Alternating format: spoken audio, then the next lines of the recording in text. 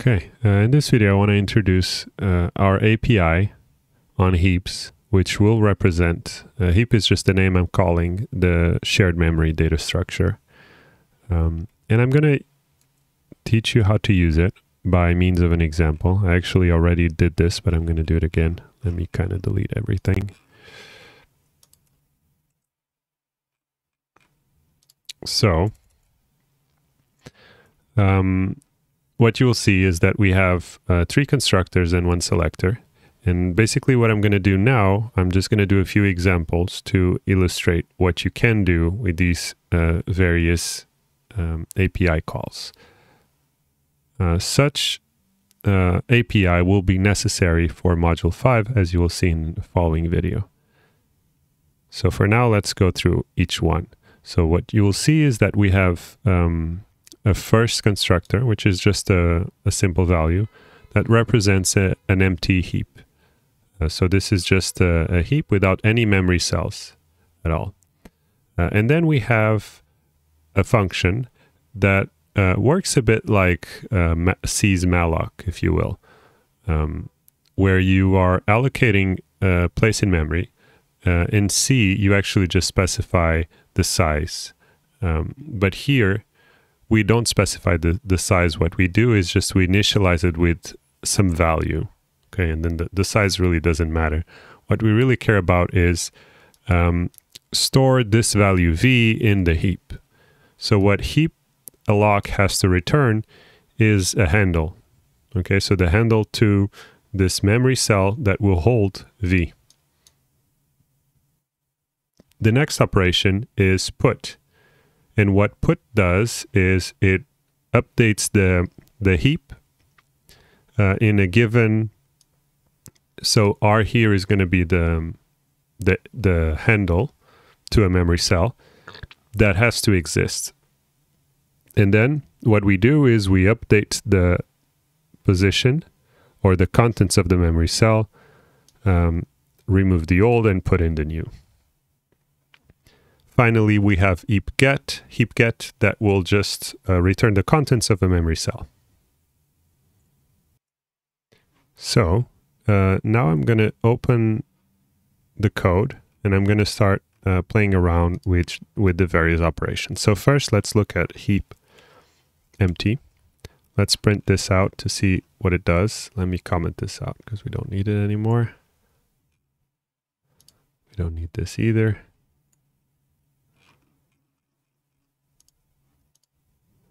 Okay, so if I run this, I will print out the contents of empty heap. How do you write it? Empty heap. Empty heap. If I run it, I should see the contents, basically my implementation of a heap. It's just the data structure that is surrounding a hash table. And the hash table is initialized as empty, so this is why you get this output. So now what we can do is we want to allocate some data and place it inside the heap. So what I'm going to do is I'm going to use heap alloc. And now I'm going to take, first parameter is going to be the heap. Second parameter is going to be the value that you want to store. So in this case, I want to store a string. And I want to store heaps are cool. Okay, so this is the value I'm storing in the heap. Let's see what happens when I call this. Okay, so when I call it, I get this EFF data structure that contains 2 things. The first thing is the new heap. The second thing is this handle. Okay, so what is a handle? A handle is going to be the equivalent of a C pointer or a reference. So it's what we have to reference the memory location that will hold the value that we just passed. Okay, so we want to store this string somewhere. The handle is where that place is, right? So that is handle. So now let's look at the heap. So as you can see, the heap contains a hash table as before, but now the hash table has a key, which contains, of course, the handle. and the value, which is the contents of that memory cell, which in this case is the string we just gave it. So in this case, heaps are cool. Okay, so if I want to, now I want to store this here, and I want to say that this is going to be my heap 0 and my handle 0, right? So notice that an EFF is a very simple data structure that is basically a pair, right? It contains a heap, contains a value. So now let's go back to this slide, and this is the definition of a struct. Of that struct, it contains first field is the state, second field is the result. Okay, so the state is going to be the heap, and the result is the handle, the new handle, right? So why do you think we need this? Why do you think we need to return this pair of heap and handle? The reason we need it is because the language is immutable, and the only way for us to return the side effect of mutation, right, is by returning the new hash table.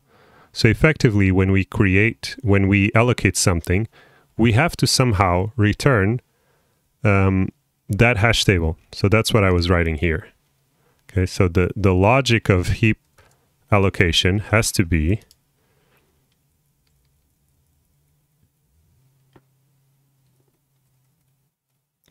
given a hash table, first thing you do is you create a new memory handle, and then you store that handle store that key in the hash table, and you're storing in this case, the handle 0, and the string that we're storing is heaps are cool.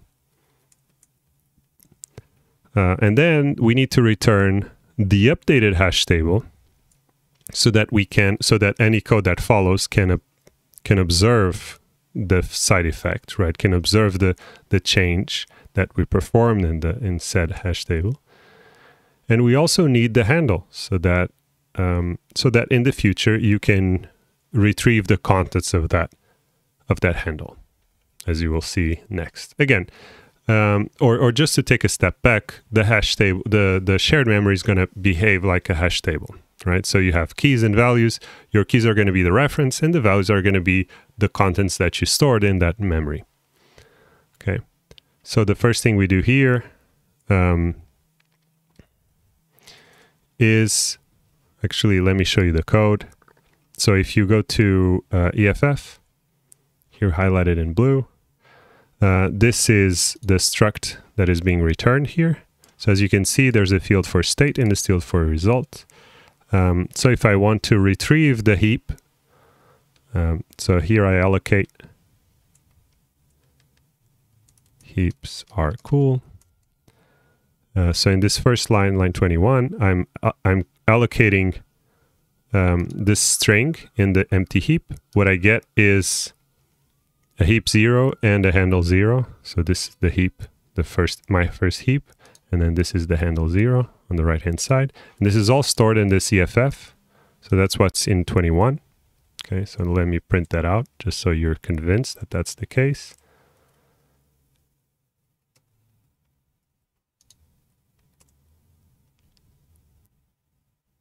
Okay, so it's exactly the same output that we had before. And then what I did was I split the contents of that EFF. So I have the state on this first variable, and I have the result on the second variable. Okay, so now if I do heap 0 and I do handle 0, I should see first this heap and secondly this handle. So let's see if that's the case. And indeed, that's the case. Okay. Okay, so now what I want to do is, in this example, in this following lines of code, I'm going to allocate another value. So let's say heaps are awesome. So I'm allocating on heap 0. So what that means is that I'm going to take this updated heap and I'm going to allocate something else in it. Okay, so let's see what happens there. Let's look at the result.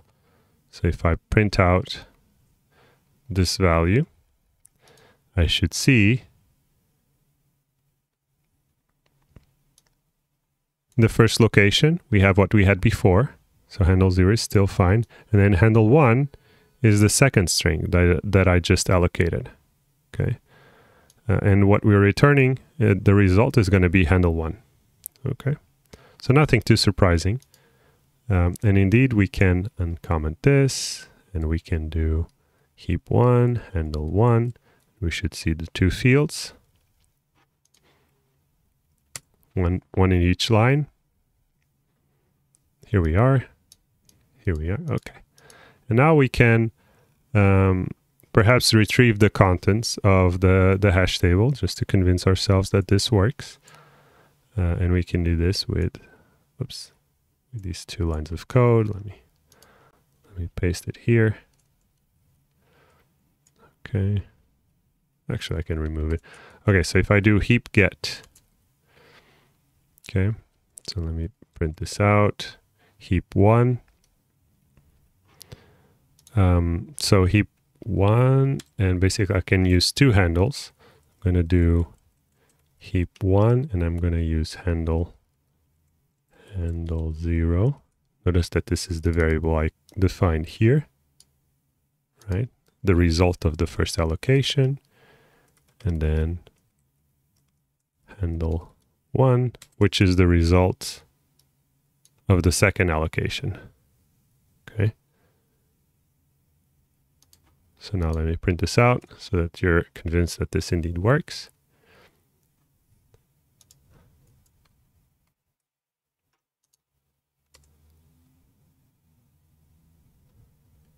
Okay.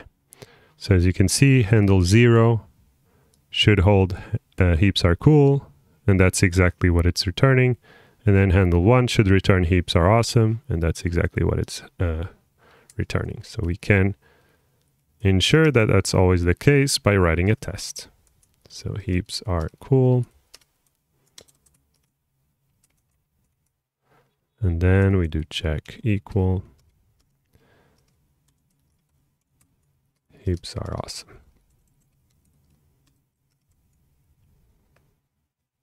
Okay.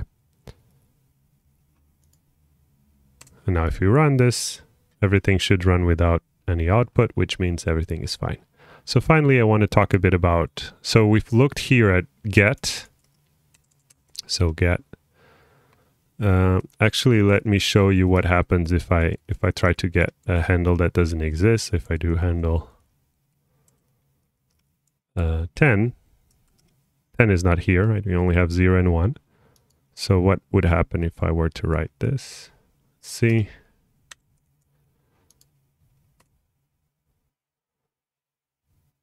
What we get an error from hashref saying that the key wasn't found.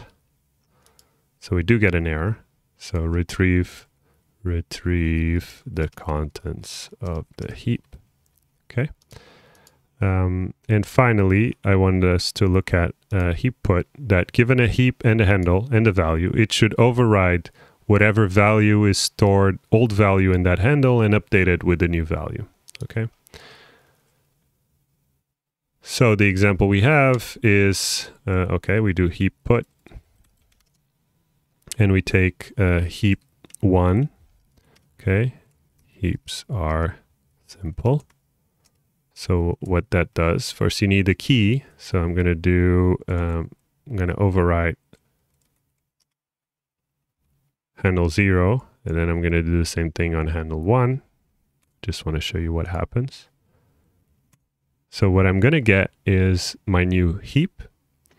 So notice what happened. Actually, let me put XXX, which makes it like a bunch of X's, kind of makes it simpler to spot.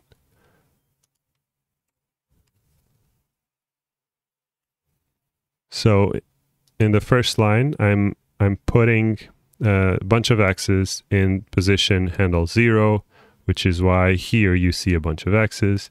And then in position 1, I'm placing a bunch of X's.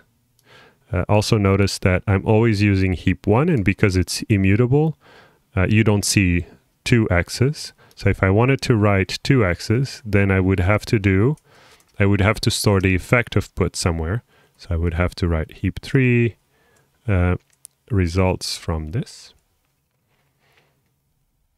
Okay, just to show you that this, you need to record the side effect. So it should match the first one, right? This one matches this one. They're the same because I just assigned it to define. And then what I want to do, heap put. If I take heap 3,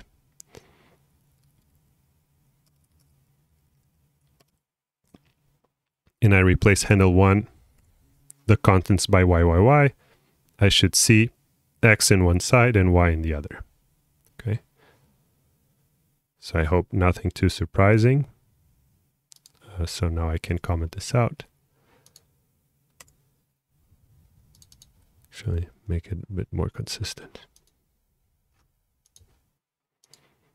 Okay, so now if I print everything out, you will see if we do multiple puts and we ignore the result, the heap 1, there's no mutation. So let's see. Okay, so the first case that we're seeing is we changed heap 1 and we replaced the first element with x's. In the second case, we did the same, but we did similarly. So we replaced the second handle with y's. In the third line, what we did was we printed out the original heap to show you that this is immutable. The original heap remains unchanged. And finally, if we want to perform 2 alterations, we need to store the updated and update it again. Okay, so that's what you're doing a put, storing that in heap 3, and then adding another put on heap 3. And then you could see x and y. And of course, if you print heap 1 again, heap 1 remains unchanged. Okay, see? Still the same thing. Okay, so now I'm going to comment this out. I'm going to comment this out. And comment this out. Okay, great. So now let me go here. So we covered these, all of the 3 constructors and the selectors. Oh, I didn't show you what happens if I try to put something that doesn't exist. So let me just show you that. So if your handle doesn't exist, that is considered an error. So let's say I do heap 3 and I use a weird handle that doesn't exist and I do zzz. I run that, I get an error. It says that the handle is unknown. Okay, so there's some error protection going on here.